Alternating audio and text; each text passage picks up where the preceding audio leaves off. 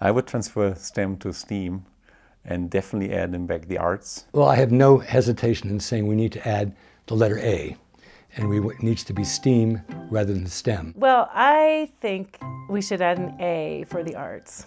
A lot of people have been talking about STEAM, and I absolutely agree that STEAM is better than STEM. Science, technology, engineering, math. I would add an A, but I would make it for arts and humanities. An education devoid of arts and artistic and humanistic endeavors is a half-brained, empty kind of education. To me, mathematics, computer science, and the arts are insanely related. They're all creative expressions. They seem to me such an important dimension of educating students about what science, technology, engineering, and math are for. The extent to which we need to think through what are the implications of the kinds of changes in technology and science.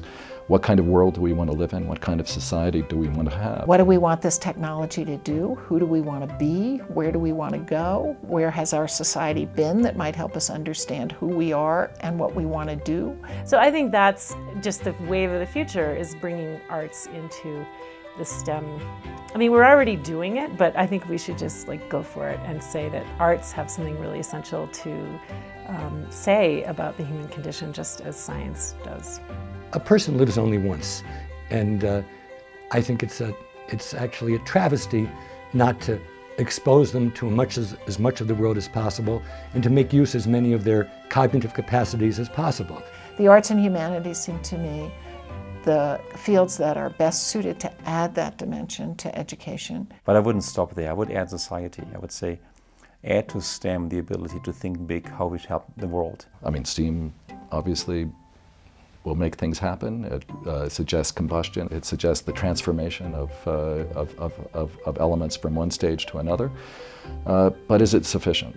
And so for my own kids, but also for every kid, I want them to know something about history. I want them to know something about the arts. I want them to be able to read widely. I want them to be able to make things. And then you realize STEM is just one skill set out of many skill sets that we have to change the world. So there will be many, many letters. It will be